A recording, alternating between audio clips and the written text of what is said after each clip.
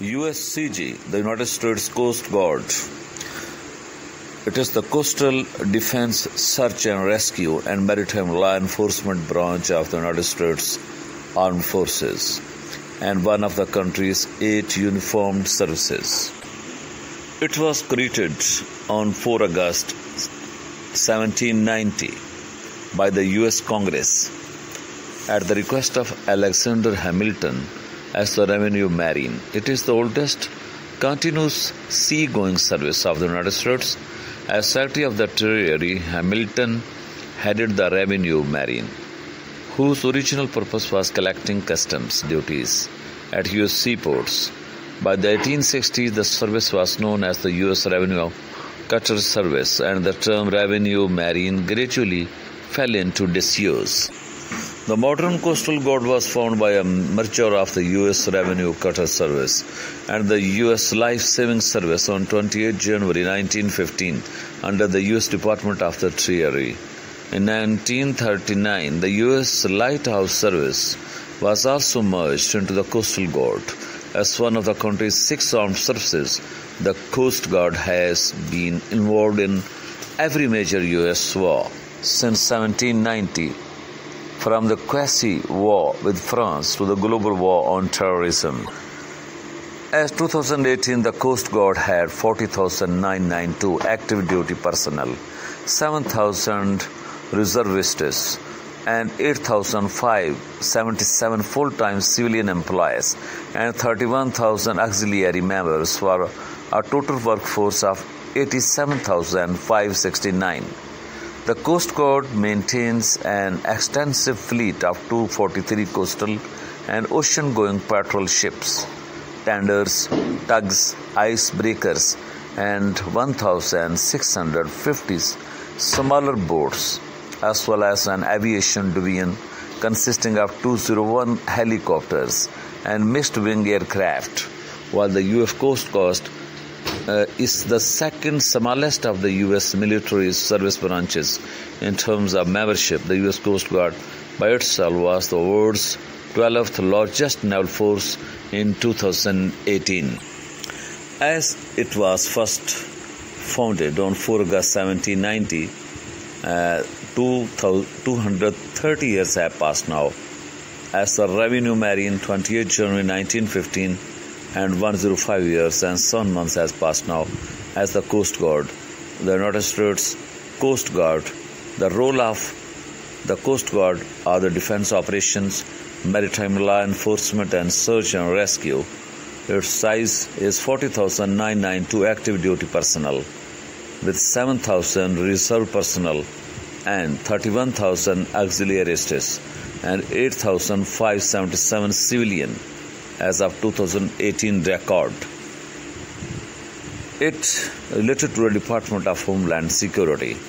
The headquarters of the Coast Guard is Douglas A. Munro Coast Guard Headquarters Building, Washington, D.C., U.S.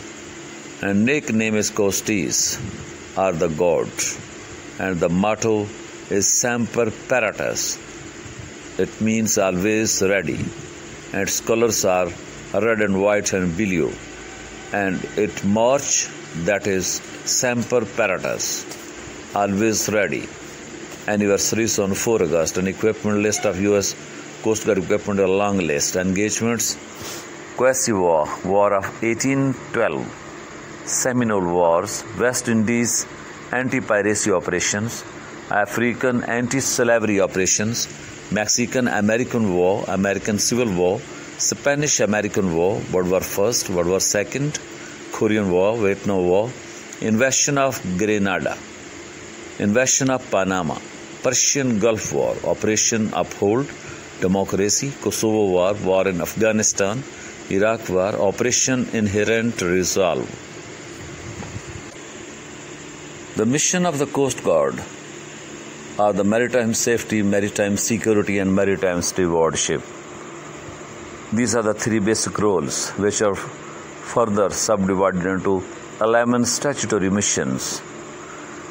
With a decentralized organization and much responsibility placed on even the most junior personnel, the Coast Guard is frequently lauded for its quick responsiveness and adaptability in a broad range of emergencies.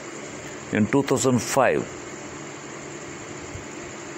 the Time magazine, following Hurricane Katrina, the author wrote, "The Coast Guard's most valuable contribution to a military effort when catastrophe hits may be as a model of flexibility and most of all spirit."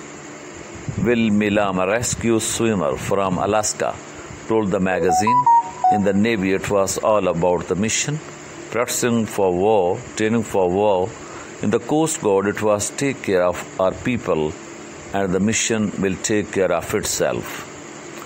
The 11 statutory missions, as defined by the law, are divided into Homeland Security missions and non-Homeland Security missions.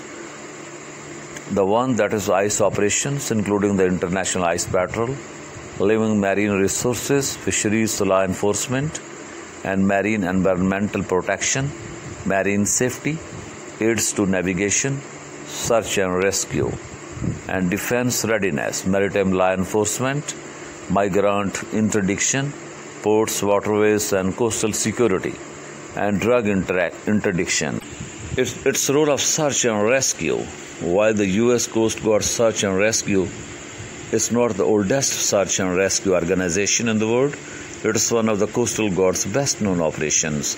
The National Research and Rescue Plan designates the Coast Guard as the federal agency responsible for maritime SAR operations and the United States Air Force as the federal agency responsible for inland SAR.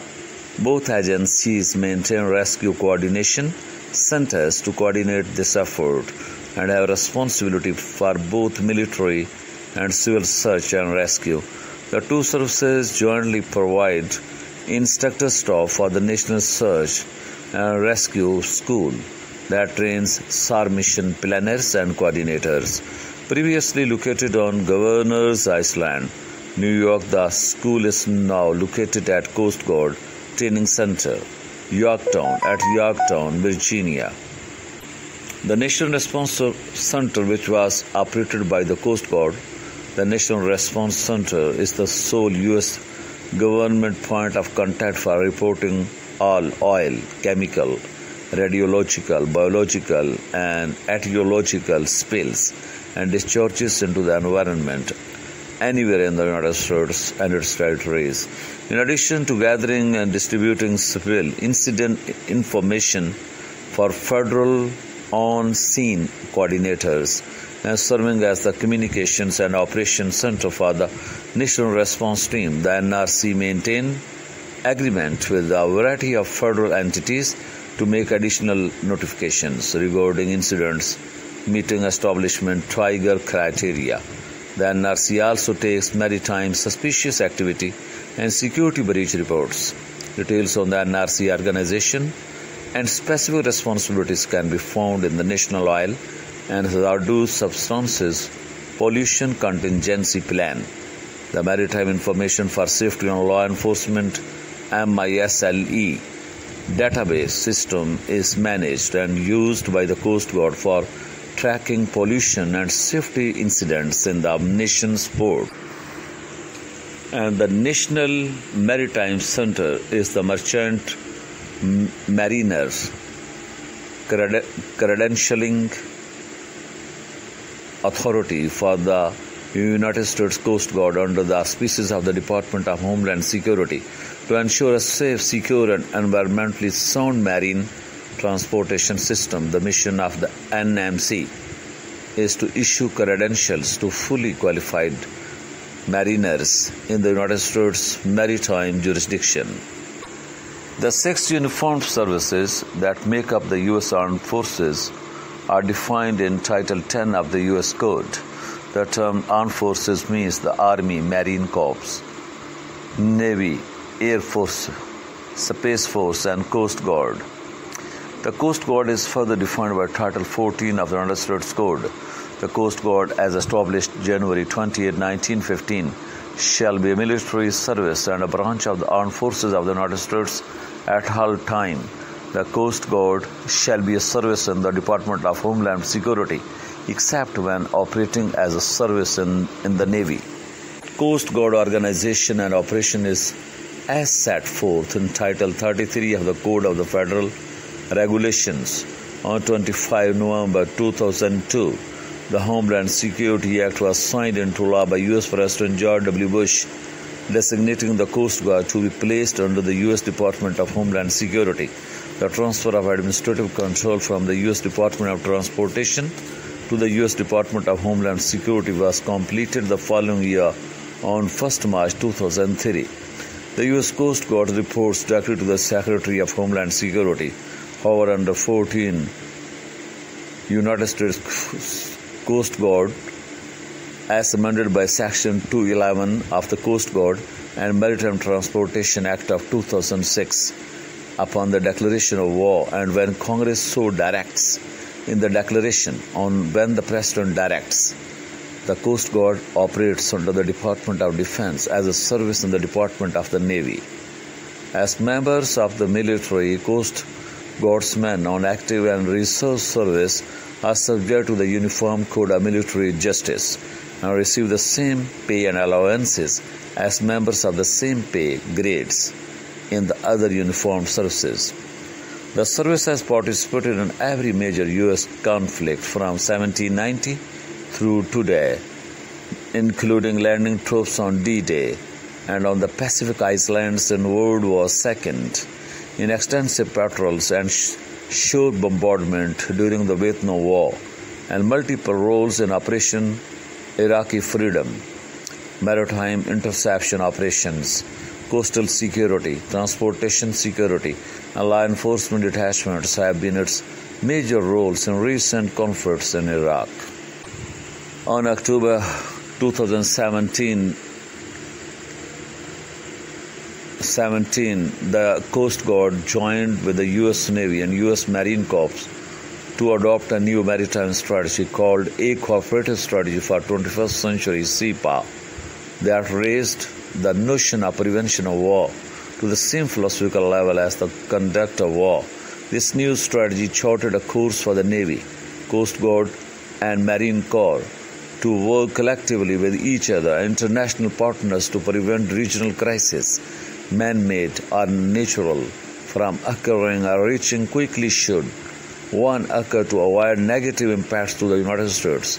During the launch of the new U.S. Maritime Strategy at the International CEPA Symposium at the U.S. Naval War College in 2007, Coast Guard Commandant Admiral Todd Allen said, "The new maritime strategy reinforced the time-honored missions the service has carried out in the United States since 1790. It reinforces the Coast Guard maritime strategy of safety, security, and stewardship, and it reflects not only the global reach of our maritime services but the need to integrate and synchronize and act with our coalition and international partners to not only win wars but to prevent wars," Allen said. Authority as enforcement of law agency. Title 14 USC Section 2 authorizes the Coast Guard to enforce U.S. federal laws. This authority is further defined in 14 USCG 522, which gives law enforcement powers to all Coast Guard commissioned officers, warrant officers, and petty officers.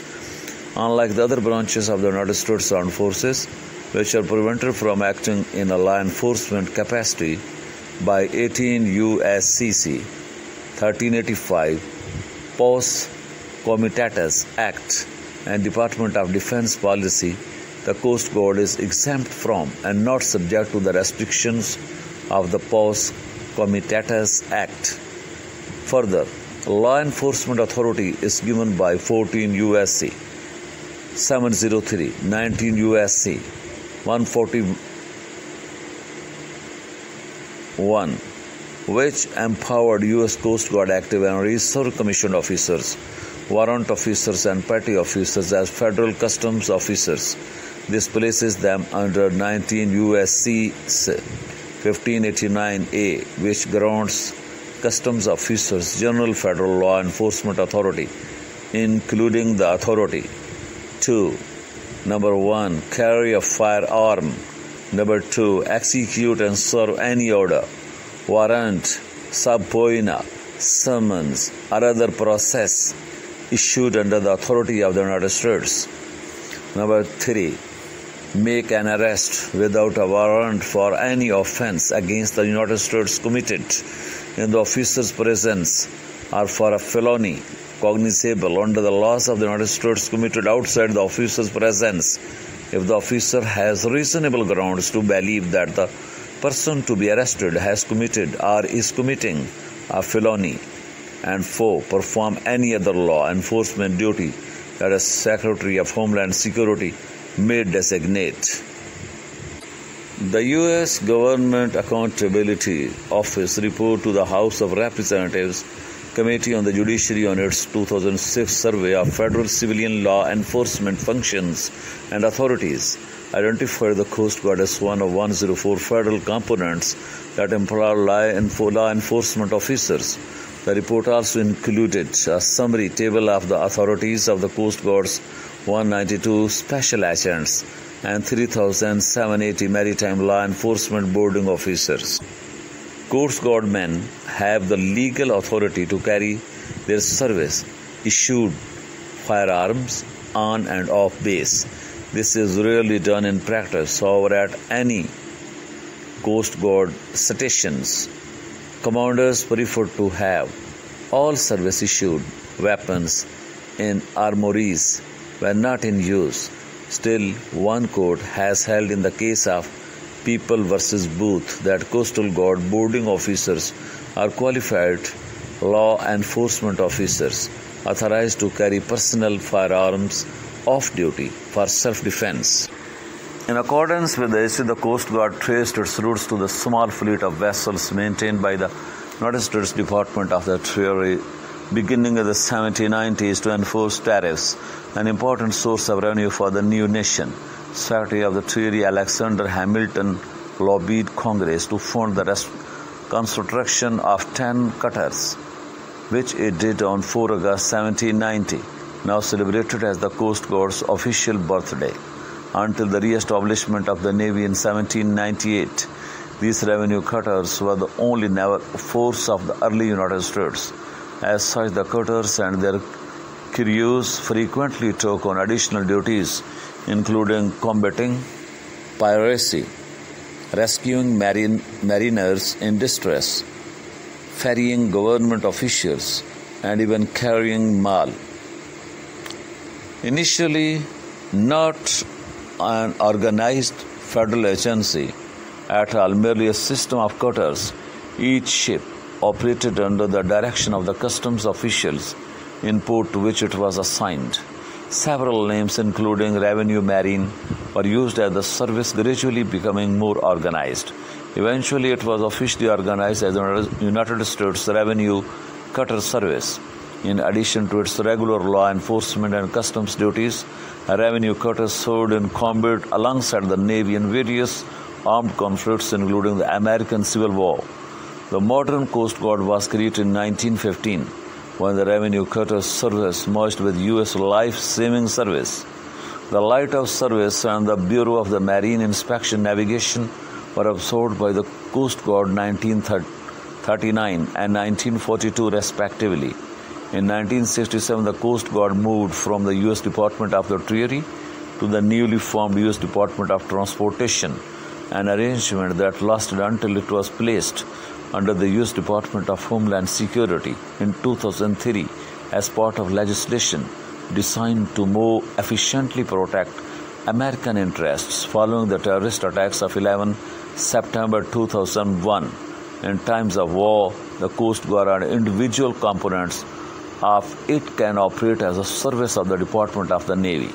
This arrangement has a broad historical basis, as the Coast Guard has been involved in wars as diverse as the War of 1812, the Mexican-American War, and the American Civil War, in which the cutter Harriet Lane fired the first naval shots, attempting to relieve besieged Sumter. The last time the Coast Guard operated as a whole within the Navy was in World War II. In all sum, 250,000 served in the Coast Guard during World War II. Coast Guard Squadron 1 was a combat unit formed by the United States Coast Guard in 1965 for service during the Vietnam War. Placed under the operational control of the United States Navy, it was assigned duties in Operation Market Time. Its formation marked the first time since World War II that Coast Guard personnel were used extensively in a combat environment. The squadron operated divisions in 3 separate areas during the period of 1965 to 1970. 26-point class cutters with their crew and a squadron support staff were assigned to the U.S. Navy with the mission of interdicting the movement of arms and supplies from the South China Sea into South Vietnam by Viet Cong and North Vietnam junk and trawler operators. The squadron also provided 81 mm mortar naval gunfire support to nearby friendly units operating along the South Vietnamese coastline and assisted the U.S. Navy during Operation Sea Lords. Coast Guard Squadron 3 was a combat unit formed by the United States Coast Guard in 1967 for service during the Vietnam War, placed under the operational control of the United States Navy and based in Pearl Harbor. It consisted of 5 USCG high-endurance cutters operating on revolving 6-month deployments. A total of 35 high-endurance cutters took part in operations from May 1967 to December 1971, most notably using their 5 guns to provide naval gunfire support missions. Often units within the Coast Guard operate under Department of the Navy operational control, while other Coast Guard units remain under the Department of the Homeland Security. The core values of the Coast Guard are like the armed services of the United States as a set of core values that serve as basic ethical guidelines for all Coast Guard active duty reservists, auxiliaries, and civilians. Number 1, the honor. Integrity is our standard. We demonstrate uncompromising ethical conduct and moral behavior in all our personal actions. We are loyal and accountable to the public trust. The second, that is the respect. We value our diverse workforce. We treat each other with fairness, dignity, and compassion. We encourage individual opportunity and growth. We encourage creativity through empowerment. We work as a team. And the third, that is the devotion to duty. We are professionals, military and civilian, who seek responsibility, accept accountability, and are committed to the successful achievement of our organizational goals. We exist to serve. We serve with pride. These are the Coast Guard core values. The purpose and mission of the United States Coast Guard is to ensure the nation's maritime safety, security, and stewardship. The average salary of the United States Coast Guard is approximately $29,271 per year for seamen and $1,20,000 per year for public affairs specialist.